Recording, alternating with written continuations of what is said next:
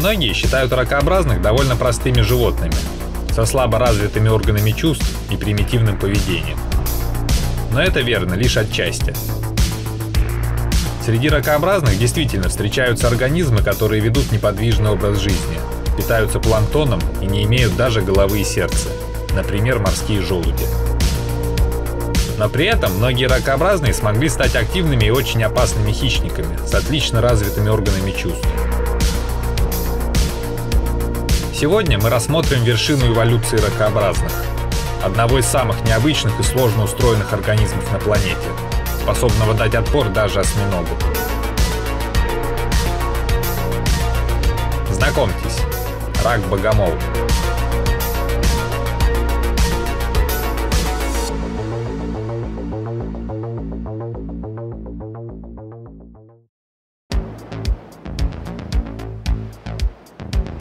В настоящее время известно около 500 видов раков-богомолов.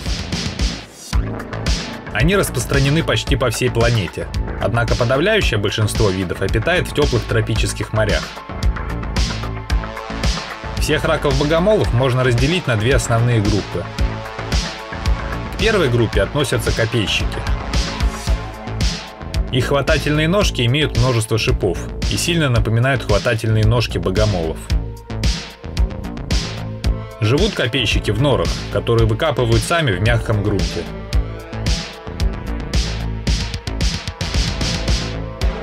Ко второй группе относятся сокрушители.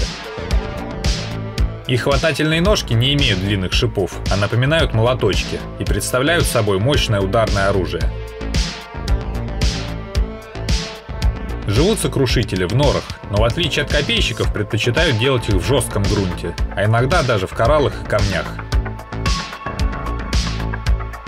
Все раки-богомолы имеют невероятно сложно устроенные глаза, по некоторым параметрам превосходящие даже глаза птиц и млекопитающих.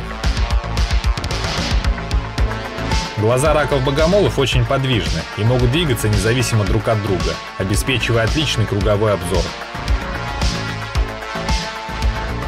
Человеку для получения объемного изображения доступно только бинокулярное зрение, при котором он рассматривает предмет двумя глазами, в каждом из которых есть только один зрачок.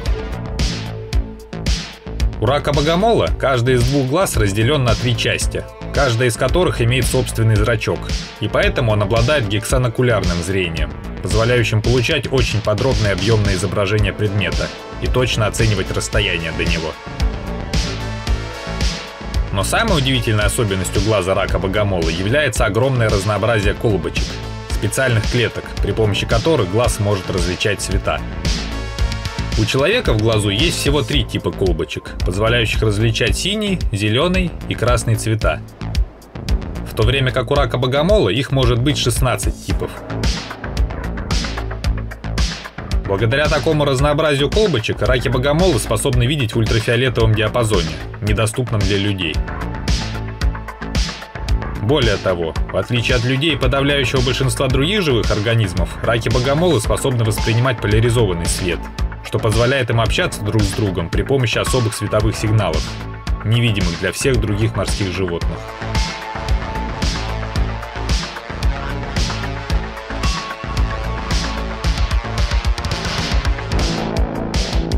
Раки-богомолы из группы копейщиков подстерегают свою добычу у выхода из норы, внимательно осматривая окружающую местность. Как только жертва оказывается достаточно близко, рак-богомол выбрасывает вперед свои длинные хватательные ножки и протыкает ее шипами, после чего затаскивает в нору и поедает.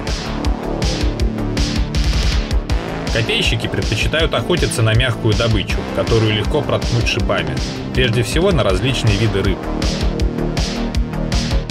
Но некоторые рыбы, например иглобрюхие, имеют очень прочную кожу и способны сильно раздуваться, что сильно затрудняет охоту раком-богомолом. Иногда крупные рыбы способны даже вытащить напавшего на них рака-богомола из норы, после чего неудачливому охотнику не остается ничего другого, кроме как отпустить свою добычу. Часто жертвами копейщиков становятся небольшие беспозвоночные, например, кальмары.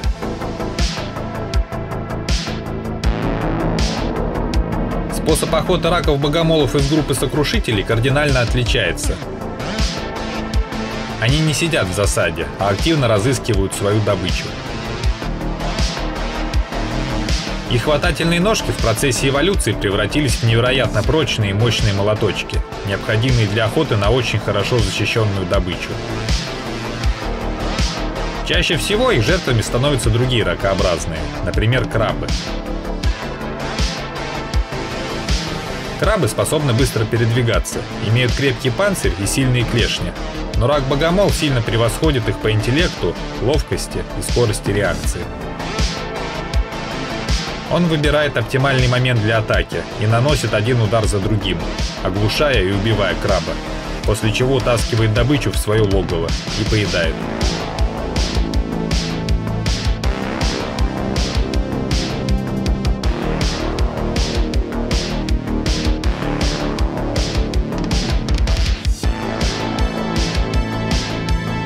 Если краб слишком крупный для того, чтобы съесть его за один раз, рак-богомол может просто отломить от него несколько конечностей.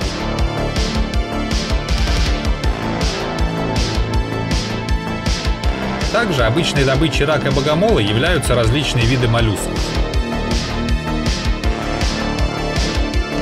Их раковины в основном состоят из прочного карбоната кальция.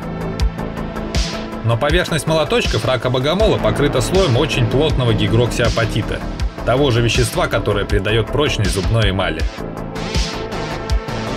Благодаря данному покрытию молоточки рака-богомола являются одними из самых крепких орудий во всем океане и легко раскалывают даже очень твердые раковины.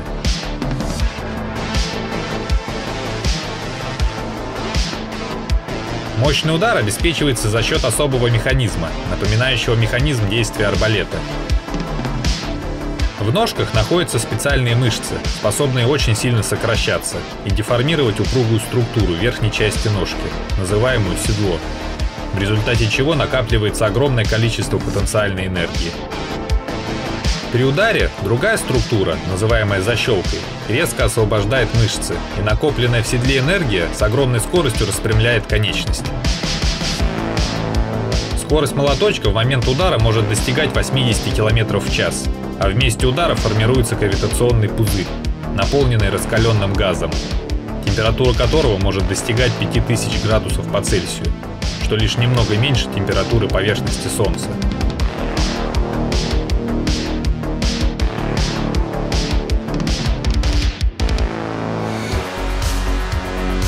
Даже осьминоги, являющиеся одними из самых умных и ловких хищников океана, стараются не заплывать на территорию рака-богомола. Рак-богомол отлично понимает, насколько опасен крупный осьминог, и, нанеся молниеносный удар по голове, мгновенно отплывает на безопасное расстояние. При этом маленькие осьминоги легко могут стать добычей рака-богомола. Даже такие ядовитые, как синекольчатый осьминог, укус которого способен убить человека.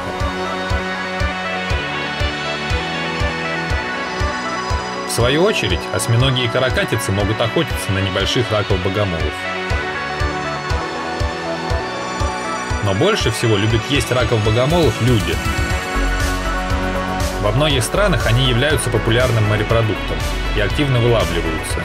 Но за счет высокой плодовитости численность большинства видов пока остается высокой. Также раков-богомолов часто содержат в качестве домашних животных. Аквариум для них должен быть сделан из очень прочного материала, поскольку раки-богомолы способны разбить даже довольно толстое стекло. Обладая хорошо развитым для беспозвоночных интеллектом, раки-богомолы быстро привыкают к человеку и даже способны добровольно идти на контакт. Если вам понравилось это видео, не забудьте поставить лайк и поделиться им с друзьями. На сегодня все. Всем пока!